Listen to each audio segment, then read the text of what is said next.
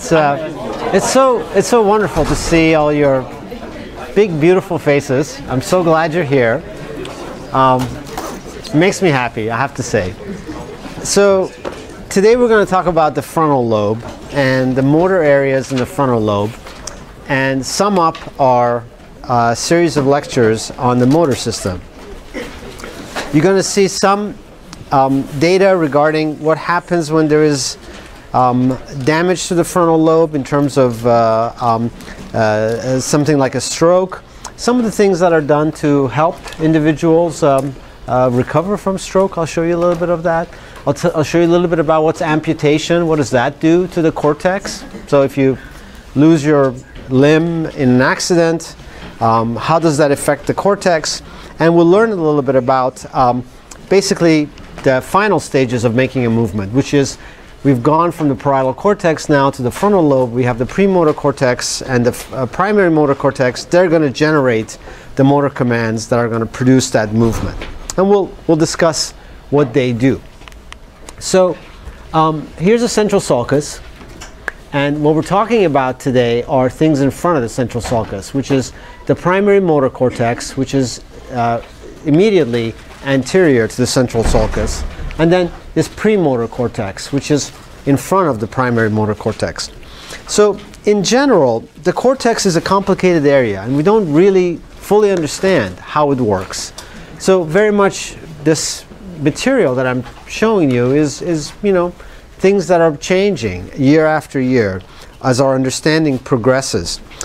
Much of the work that I've been showing you has to do with in primates, how, particularly monkeys, how the activity in the cortex depends on stimuli that you see, movements that you're about to make.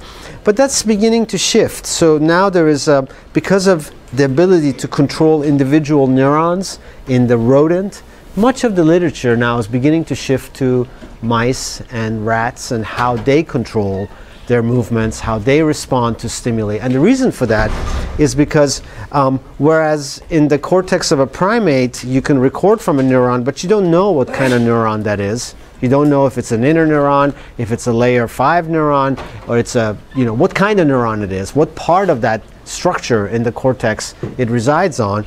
In rodents, you can, with some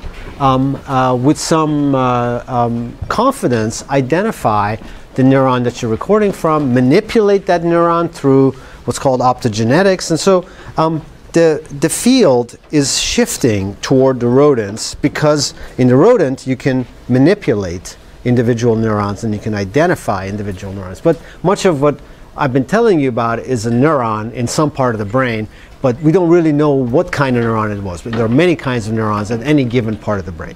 All right, so that limitation still holds, because today I'm going to show you is much of it is about the primates. And so we talk about neurons in the motor cortex and premotor cortex, and we have some sense of what they do, but we still don't really know what kind of neurons they were and what part of the anatomy of the system they participated in. So with that caveat, so I just want to make sure you guys understand where we are with in terms of you know, how to attack the cortex.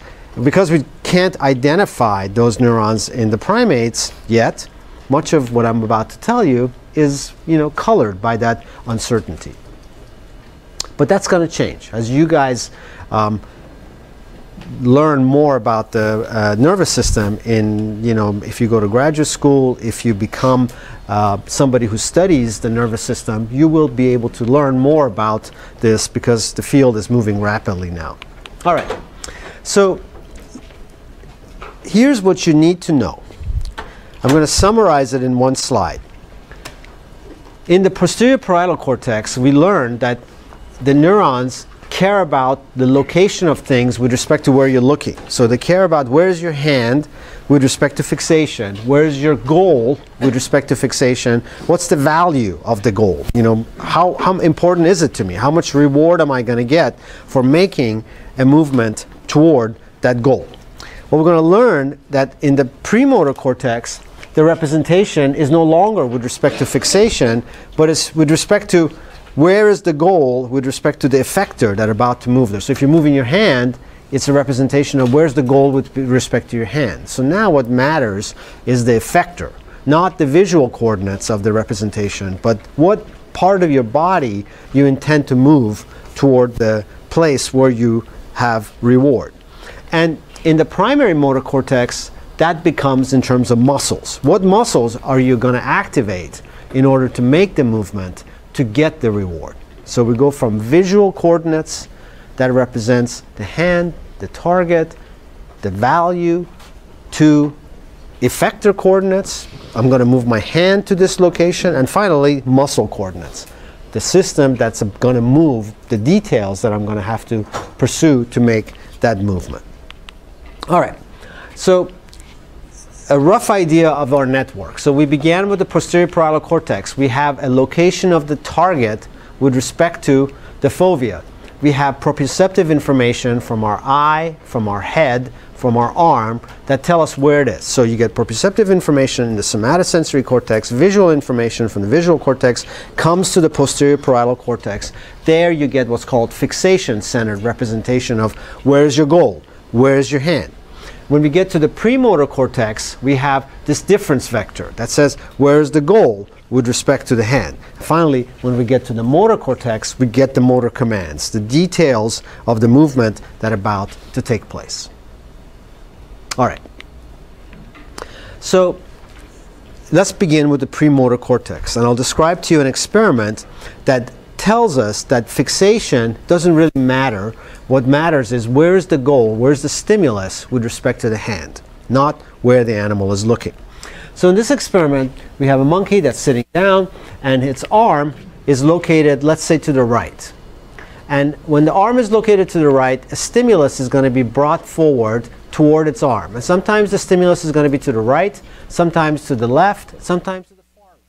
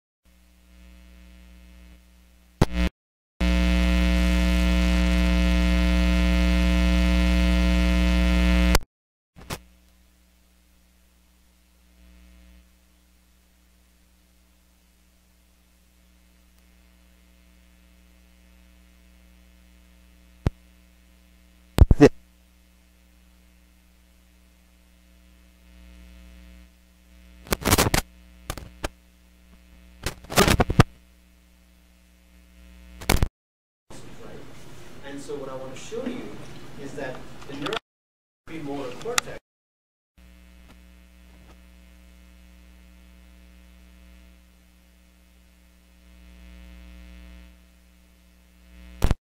about the direction that you need to move the stimulus, so you can get close to the stimulus. The effector, so in this case is a cursor on the screen. You want to move the cursor upward. I care about upward motion of that sort of a far away notion of an effector, which is a cursor on the screen.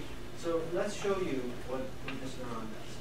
So here's movement direction of the y-axis. You can move it to the right, up, left. And that's shown by the angles here. So here's the movement of the cursor that's taking place. And so what you see is that it likes movement towards 0 degrees. It gives you a lot of activity around movement onset. And it doesn't like it so much when you move toward 90 degrees. It tells even less when you move toward 180. So it likes it when you move the cursor to the right, less when it moves the cursor to the left. It has tuning with respect to movement direction, and that movement direction is to the right. Now, as the hand rotates, very different muscles now are going to move the cursor to the right. So indeed opposite muscles are going to do this. But yet, the preferred direction of the cell remains the same. It still likes to move the cursor to the right. So it's representing things in terms of things on this monitor. I'm going to move the cursor to the right, and I'm not going to represent that movement in terms of the muscles of my arm. In this experiment, you're going to see activity in a cell that's in the motor cortex, the primary motor cortex. And this cell does care about which muscles are active. And as a result, its directional tuning rotates as the arm rotates.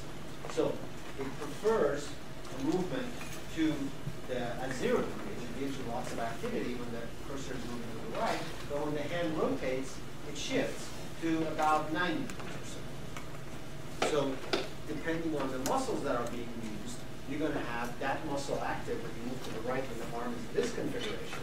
But when the arm rotates, that muscle is going to be active when the arm moves in a different direction. So the idea is that the directional tuning of the cells in the primary motor cortex is closer to individual muscles, whereas in the premotor cortex, it's with respect to the task. The cursor I have to move to the right, and I would like rightward movements in the cursor. A higher level representation.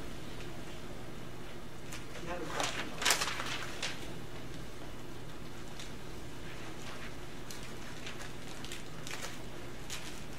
All right.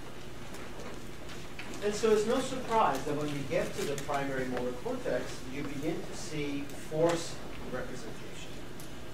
So here, the amount of force that you're producing will produce a higher amounts of activity in the motor cortex. It's more closer to what the muscles are doing. So in this case, what we have is we have an animal that's sitting down, and the arm is in the exoskeleton, so you can induce forces on the elbow and on the shoulder. You see the exoskeleton. The arm is sitting on basically a little robotic thing that is grabbing the elbow and the shoulder, and so that in order for the animal to produce hold the arm steady, if there's a force on the elbow, then it needs to push against it. If there's a force on the shoulder, it needs to push against it so that it can hold the arm steady at a particular location. What they do in this experiment is that they ask the animal to produce torques. So for example, here's a neuron that's recording when the animal is producing a shoulder torque. The shoulder torque is on the x-axis, elbow torque is on the y-axis, and the magnitude of the torque is shown by the vector. So you see that the torque that's being produced is on the shoulder, it's about 0.1 Newton meters. So shoulder torque, that's in this case a flexion. Now the colored graph show you the neuron activity. So this neuron is very active when the monkey is producing a large amount of shoulder torque, positive. It becomes less active when the monkey is not producing much torque, and then it becomes even less active when the torque falls. There's another neuron that likes torque in another direction. So here is a shoulder extension, elbow flexion. So a movement that involves shoulder extension, elbow flexion. So we do this kind of a torque. And in this case, the neuron fires a lot when the force is in that direction, less when it's in the opposite direction. So you see force coding. Why? Because it's a closer relationship to the muscles. And it would be a preference for some combination of muscles that will produce a particular force pattern.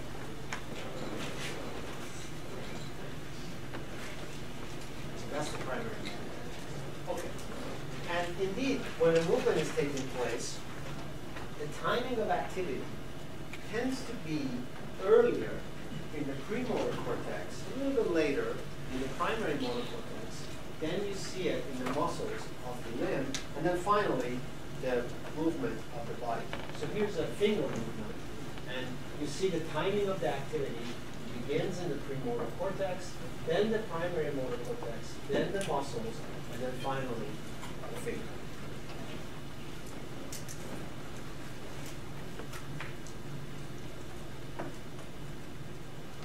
Questions?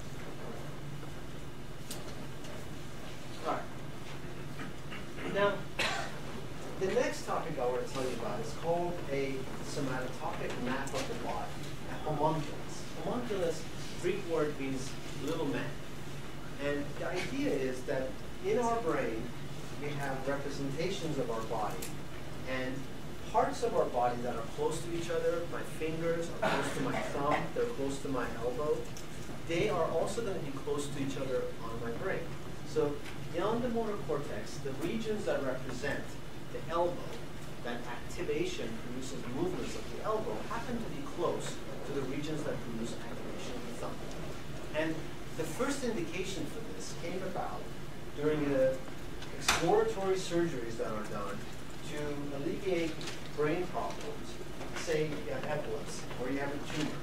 While the surgeon is interested in removing the tumor or finding out the basis of the epilepsy, they also may ask you that would you be interested in participating in a question that we're trying to understand. And so in this experiment that took place in the 50s, Penfield, one of the early neurosurgeons, stimulated the cortex in order to understand what part of the cortex did what. So he's stimulating the motor cortex and regions around it. And so here's the central sulcus, and he's folded the central sulcus looks like this. So here's the somatosensory cortex, the motor cortex, and they go down together, and then they join at the bottom of the central sulcus. That's what a sulci looks like. So there's cortical regions inside the central sulcus, some to the anterior side, some to the posterior side. So he's unfolded that because he wants to show you what stimulation to one side produces versus the other side. The basic idea is, and I want to show you this because these are notes that he takes as he's stimulating and the sensation that he observes. Now, the patient is awake. There's no pain involved in the stimulation because there's no pain on your brain. Okay. So you can stimulate the brain, and you will not, it doesn't give you a negative thing. That there is no pain associated with it. And you can then report how you feel about that stimulation. So how did that make you feel? And some of that is shown here. And you can see some of the notes that he made. But the point that I want to make about this is that the basic idea is that things that are more closer to the medial part of the cortex tend to be proximal things, like shoulder and the elbow. Things that become more distal as you get more lateral on the cortex, they become the fingers. If you go even more distal, you become the mouth. So this is called a motor map, and it represents basically a map of the body on your motor cortex. And it is summarized via an experiment that goes like this. So in this experiment, what's done is that this is a monkey now. An electrode is inserted, and you stimulate, and you record what happens when you get stimulation. And so you notice there's some shoulder area. So here's the midline. Here's the middle of the cortex. This is the left hemisphere. And you see that up and toward the midline, you get the shoulder. As you get farther out, you get the digits and the fingers. And then down here, you get a little bit of the mouth, the chin, the nose, and so forth. So the general trend for what's called a somatotopy, the trunk is more medial, the jaw is more lateral. However, movements of a given body part, say the digits, is evoked from multiple areas. So there's no strict division so that all the hand-related things are in one place and all the eye-related things are in one place. It's not the case. There's this mixture of the two. But the basic idea is that you have a map that kind of looks like this. That basically in the midline of the cortex, way up here, you have the toes, the feet, the trunk, and then as you get further out, you get the neck, the nose, and the face. Now, one of the things you notice in these cartoons is that they're always of males. and I want to tell you that's a problem. Because, of course, not only half the population is female, but that there are things that are specific to females that are just not represented in these maps. So you don't have to, I don't have to tell you what's not represented. Look to see there is no breast area on this map. And why is that important? Because I'm going to show you what amputation does to these maps. And so what is an example of an amputation that is influenced primarily in women? Yes. And so there's almost no data on what that means with regard to changes in the cortex. All right. Perhaps you hadn't thought about amputation that way, but that's in fact what that is.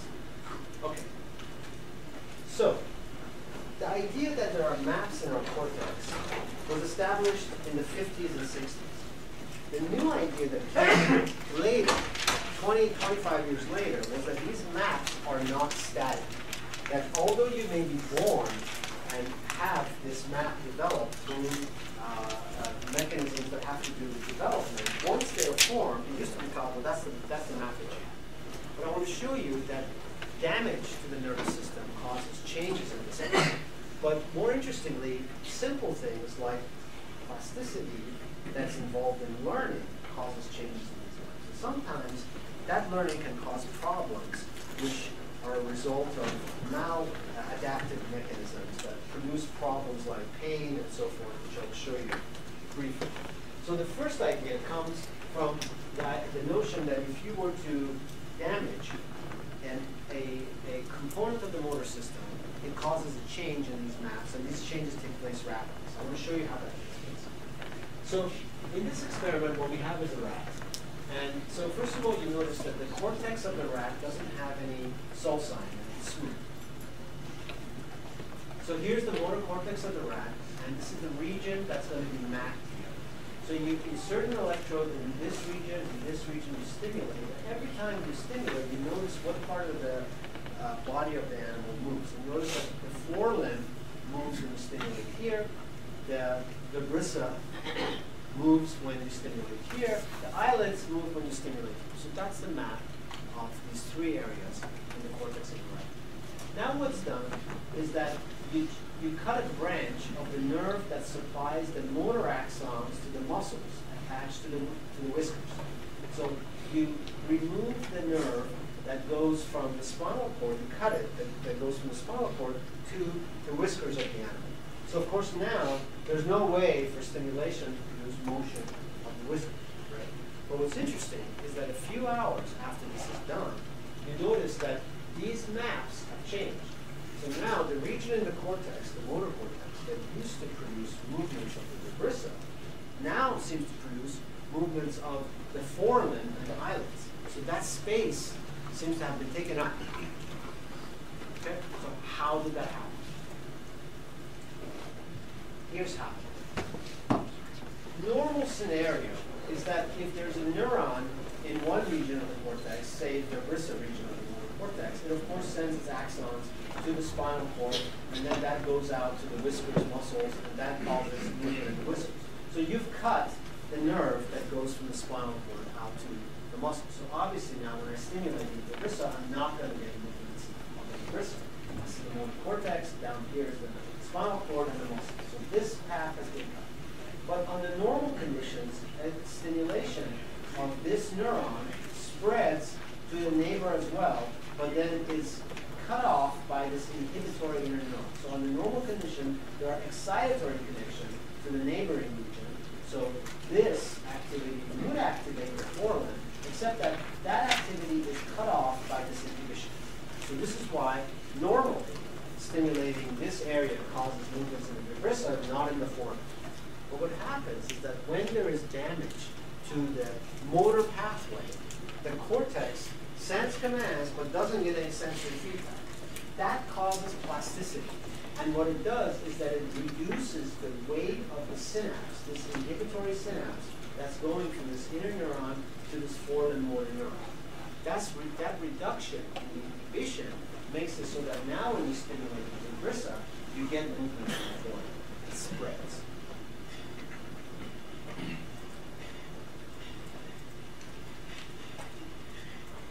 Okay, so that produces change in that motor. Yeah. Does that give you more control over, say, the forelimb and the eyelids? Yeah, no, because all that does is that it makes this area become an area that you have to learn not to stimulate. Otherwise, you're going to get movements of this thing. Okay. So, in the last 20 years, we've been involved in lots of wars. And those wars have produced a lot of people that have been amputated. And that amputation has led to really one of the awful things that's been a result of that is that it's been a result that it has produced a lot of changes in our understanding of the cortex and how it controls movements. It's because when an individual is amputated, what happens is that the sensory and the motor information is going to change. We no longer have the ability to send commands and receive input, receive feedback from the part of your body that's been amputated. So then the question is, do these maps change in these individuals? So first I want to show you they do change. Next I want to show you that sometimes that causes problems with people. It makes it so that they have pain, and it's called phantom pain. The kind of pain that you have in a place that you no longer have. So you have pain in a part of your body that doesn't exist anymore. How could that be? And then we can talk about what might be the basis of that, and we'll learn a little bit about some of the techniques that are used again to help these individuals. Okay, so amputation. In this case, what we have is that we have a person that who's been amputated from the right arm above the wrist. So someplace like here. Now look at what's remaining. Of course, this is gone. What's remaining are the muscles of the elbow and the shoulder. And so these muscles can be stimulated through the contralateral side. So you take a transcranial magnetic stimulator, you place it on the head, and you stimulate, and what you see is that you see EMG in the muscles that are left. And then you can move it around, and you can find the area, the size of the area on the cortex that produces this, not on the cortex, on the head. So this is this individual that they don't need any surgery for this. You just have them sit down, you put the stimulator on the head, and you stimulate, you find the area on the motor cortex that produces activity in the biceps, and you move it around until you map out that region. Now, once you do that, you can do it again, but you do it on the other side. So now on this side, you do it and you find the region here. And that's shown in the biceps. So here's the biceps area on the right side, here's the biceps area on the left side. The left motor cortex is controlling the right arm. The right arm has been amputated.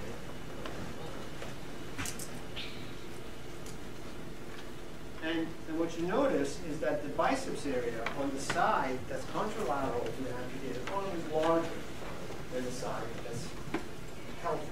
So the thought is that that amputation has caused plasticity in that person, and that plasticity has led to an enlargement of the area that was neighboring to the part that has been lost.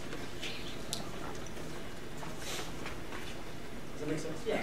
So I don't know if I didn't. You have worse control, better control over Right. Unknown.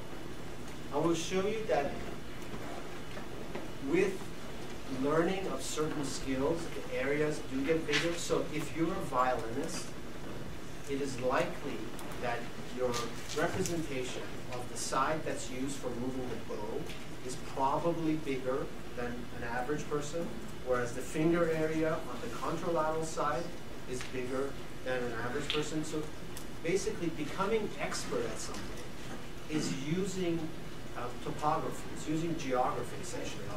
It takes neurons to do that. And indeed it seems to be the case. Although the evidence is, from fMRI, we of course don't know.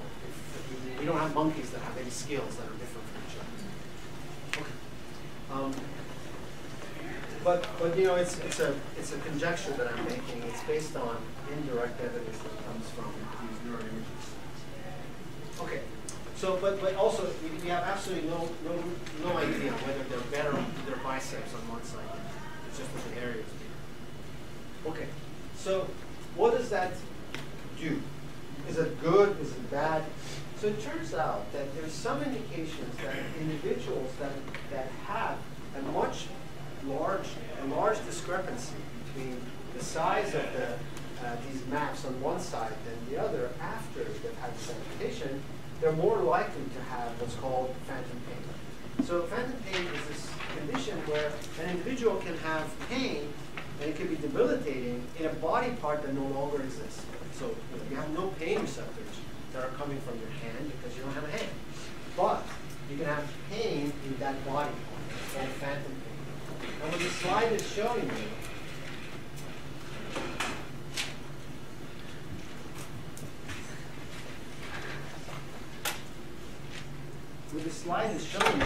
is that there are 3 patients on the top, there are 3 patients on the bottom, different people. And the patients on the top, they are non-phantom limb pain. So these are people that have had an amputation, but they don't suffer from pain. The ones on the bottom are the ones who do suffer from pain. And there's some indication that this occurrence of this pain is due to an asymmetry in these nerves. So one side is much bigger than the other. And the thought is that maybe this is one of the things that is resulting in this. And the question might deal with why. Why would there be pain associated with this loss of sensory information? And we don't know the answer, but I wanted to show you some conjectures to that. So in this plot, what I have put together is how does learning take place. So you have some motor commands that you send to your body. That produces some sensory consequences, and you see it and you feel it. So you move your hand, and you see your hand, and you feel your hand. Where if you didn't have a hand, you could still send the commands down, but there would be no sensory consequences. Your arm wouldn't move, and you wouldn't see it. You wouldn't see any movements. So you have this gigantic discrepancy between what you expected to happen, because that's what you've done all your life, and what you actually get back. And the thought is that, well, maybe this discrepancy, because it's so big, is a condition that results in pain and makes this debilitating condition for these people. And so an ingenious idea that came about is that, well, maybe one way to help these people was through something incredibly simple, which is basically a mirror. And you see that. So suppose I've lost my left arm, and now you place me on a mirror, and what you do is that you have me make movements with my right arm, and you make me look at this mirror. So if I don't have a left arm, and you're asking me now to make bilateral movements, if I look at my left arm, there's nothing there, I can't see it move. But if I'm looking at a mirror and I'm moving both arms together, it looks like I am moving my left arm. Huh? And it's actually a rather striking illusion. To do it on yourself, you get yourself a mirror and have yourself make movements, and it really looks striking. Like it really looks like you're moving your arm, and you're looking at your arm, which of course you're not. You're looking at your hips a lot. So some of the rehabilitation that's done in these individuals, some of the things that comes about with regard to the improvements that they see has to do with this simple mirror therapy. So there seems to be some daily use that seems to reduce the perception of pain. Maybe the pain is coming because of the discrepancy between what they expect to see and what they actually see, what they expect to feel and what they actually feel. And through simple things like placement of a mirror, you can potentially reduce some of that. And so there's some clinical trials that are going on to verify whether these claims make sense. So theoretically, if you had a prosthetic that was like super realistic, would that have a similar effect to this? Yeah, it's interesting. That would potentially be similar. Yeah. Yeah. So I know you talked about like the weight of the inhibitory pathway earlier, and like how like the reduction of that weight is kind of what leads to stuff like this. Has any research been done about like maintaining the weight of that pathway in order to prevent this from happening in the first place? So let me tell you about the problems with doing this kind of research. If we're talking about humans, right? So we can't really measure nerve physiology. They can tell us that they have pain, and you can try to do something about it, but you don't know the basis of it. In a monkey, it's hard because the monkey can't tell you it has pain. what you can measure neurophysiologically.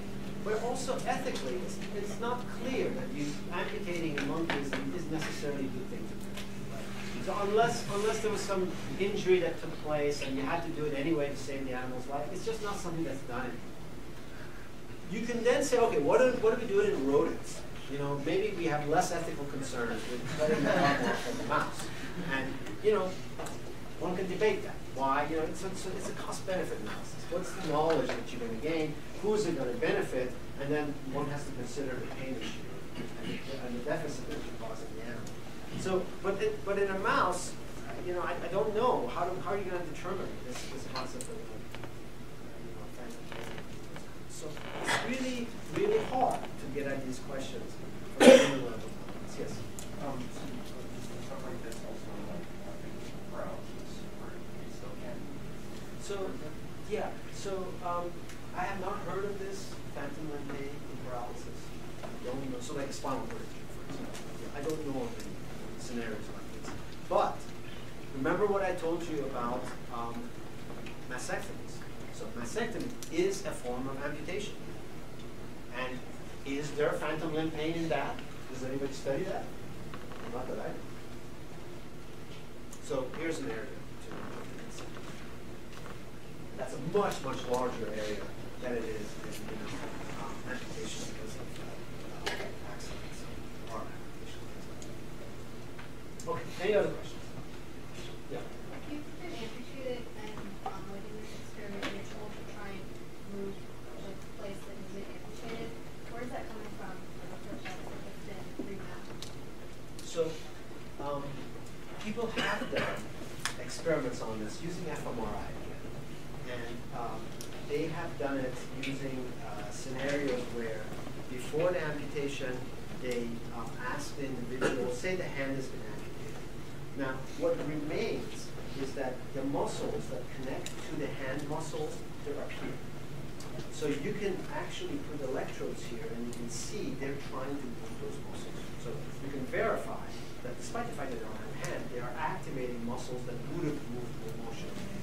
And then what they did, and you can see some activity on the cortex associated with it. Then what they did is that they have scenarios where you can get a real hand from a recently deceased individual that you graft onto the person's hand, try to connect the nerves, and you have them try to learn to control this essentially hand of a different individual. And when they can do it, you can see how that map changes on the cortex. I don't know any such result in regard to prosthetics that are associated with the hand. But it's coming. I mean, the newest prosthetics, what they're doing is that they're putting in EMG. That is, say I've lost my hand, I'm going to learn to control my hand by acting on the muscles of my chest. So I'm going to activate these muscles. Those are going to activate the actuators on the prosthetic hand. Kind of like what I was showing you with the shoulder movements and movements of the hand. Does that answer your question? Any other questions? Okay. All right. Our final topic, stroke, and how it affects the cortex and how that is then changes with rehabilitation. So, to study stroke in animal models, you have to give them a stroke. And this is now, this is something that used to be done much more easily, but it's becoming more difficult. And so in primates, it's becoming exceedingly difficult to study this question. In rodents, it's still quite possible. So let me show you one of the last studies that I know of that looked at stroke in primates. So what's done is that you occlude a vein that is supplying blood to a particular region of the cortex, or that you destroy the cells that are there. And basically, in this case, what's done is that here's a map of the motor cortex of the monkey. So here it is, the left and the right. The left and the right hemisphere. In front, you have the motor cortex. Back here, you have the somatosensory cortex. And this region here, this on the dashed area, is mapped here. So you see that there's some places, this red is the stimulation range of motion of the digits, green is the wrist and the forearm, and the shoulder would be blue up here. So you see that there's roughly a map.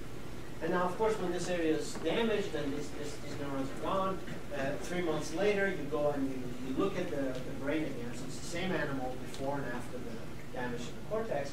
And you notice that, of course, this part is gone. It's not there anymore. It's black. But what's changed is that you see that there's a lot of, there used to be some red up here, and it's much less. So it's become more green. So you damage the finger area, the digits of the hand of this animal. Of course, the animal becomes less likely to want to use its digits because it's weak, and the hand becomes in a flexed posture. But that also affects the neighboring areas. It seems like you used to have some digit area close by that you didn't damage, but that got taken over by the shoulder. So perhaps this is a bad thing, because what is happening is that there's not just loss to the area that was damaged, but maybe that caused the animal to become reluctant to use that body part. And so then neighboring areas grew because of lack of use. So here's the idea, that when you get a stroke, you have weakness. That makes it really hard to use that body part. And if you have any remaining representation of that body part in the cortex, the lack of use makes it so that even those go away. Okay? All right. Yeah? Would it be like similar situation to like a person in a coma with lack of use make like those parts go away as well? So we sort of saw evidence of this when we were looking at muscle fibers. Remember we said that in individuals that super athletes versus spinal cord injury, you have this very big difference between the composition of the quadriceps muscle. So lack of use is a factor in how the cortex is going to be organized. And so when there's stroke, there's going to be weakness, and that weakness is going to make it much harder to use that body part. Perhaps that makes it so that things become even worse because of lack of use. So one way to get around that is to do rehabilitative therapy. So what one sees, so how do you do rehabilitation in a monkey? What you do is that if the hand was affected, now you give it monkey exercises, so it has to use its hand. It has to use the hand to pick up a small piece of food, and through use, you encourage it to keep using it. And in this experiment, you see that in the monkey that had that use-dependent therapy, pseudo-rehabilitation, this region that was infarcted, this region that was infarct means that there was a stroke there, of course is lost, but the neighboring regions didn't lose the red. So even this region that used to be blue became more red.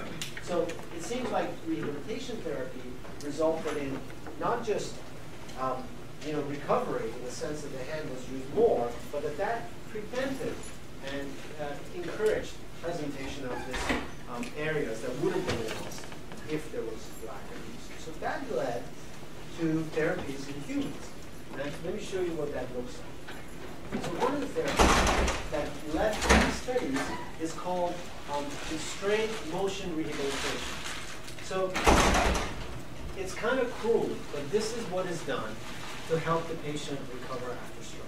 Suppose that I have my right arm that was affected because I had a left cortex stroke.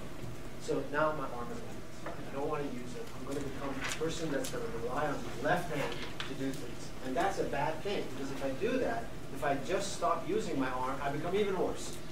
So what's done is that in this study, the patients come in and they tie their left arm to them like this. So they have to go through 8 hours a day of using their affected arm, the one that is weak, the one that is affected by stroke. And that seems to have some benefits. Not in everybody. It's better than nothing, basically. It's better than scenarios where you simply leave them to themselves. So you see that there's some improvement. Here's some measure of performance before the therapy began, and then they begin the therapy, and then basically they keep it up for 12 days, and then they check the patients 4 weeks later, 6 months later, and you can see that there's some effect that lasts beyond the therapy itself. These are small numbers, like I don't know, 2, 4, 5, 6, 7, maybe 10 patients here, so these are not big numbers here. It's unclear if this is really a very effective way to deal with stroke, because lots of people get better anyway. So we don't know if they would have gotten better if you hadn't given them this therapy. Right? So that's how you do a control study. you have to say, some people are going to get this therapy, some people are not going to get this therapy, and then we're going to compare them. That's how you do a randomized controlled trial. But there's some indication that lack of use exacerbates the effects of this damage to the cortex. Forcing individuals to use it as a form of therapy prevents that loss and may be beneficial in the long term. Okay. All right. Finally, I want to show you what's learning about. So many of you guys participate in sports. You've learned skills. You know how to ski. You know how to play the piano. These are motor skills that you've acquired. And I want to show you that as you learn these skills, you probably are changing your cortex. And the maps that are associated with the control of that body part are changing, probably becoming bigger for the region that you're using to perform the skill that you're learning. So I'll show you this in this study of the motor groups. So a very simple skill that you can teach a monkey is that you can teach it to pick up a piece of food from a large well, like this, or from a small one. And of course, you don't have to do it with your monkey, right? You can do it with your cat. So these are good things to try to cognitively challenge the animals that you love. Give them something fun to do. At the beginning, it's going to be hard, but then they're going to learn how to do it. So large well training is really easy. So if you do large well training, the animals don't have to learn anything. They know how to pick up a small piece of food from a large well. They do it like this. Small well training is hard because what they have to do is to put their fingers in together to pick up that piece of food. That's a hard thing for them to do. And if you practice, you can learn to do that as well. Okay, so what happens to the brain? So here's small well training, here's large well training. So here's an animal that's in large well training, of course there's nothing to learn. So the map of the motor cortex before and after is largely the same.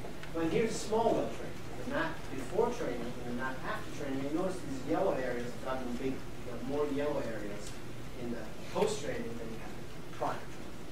Now, you notice that, of course, the space in the cortex is limited, right? So you only have a certain number of neurons. And so you can ask the question, when I'm doing this training here, am I losing the ability to do something else? And, that's a great question. We don't know. We don't know the answer. All right. Any questions about this? All right. Let's summarize. Posterior parietal cortex. We learned that you need to represent the world with respect to fixation and assign value to the stimuli that tell us what's the goal, how much reward I'm going to get for it, where is my hand, and with respect to fixation, where's the target with respect to fixation.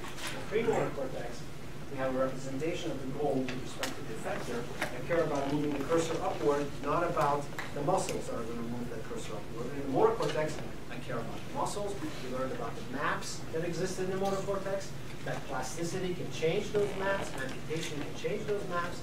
You can get phantom pain because of loss of a body part, and we learned that through use, those maps can change and become larger or smaller depending on the experience that we have in our body. Any questions? All right. Have a good weekend and good luck on your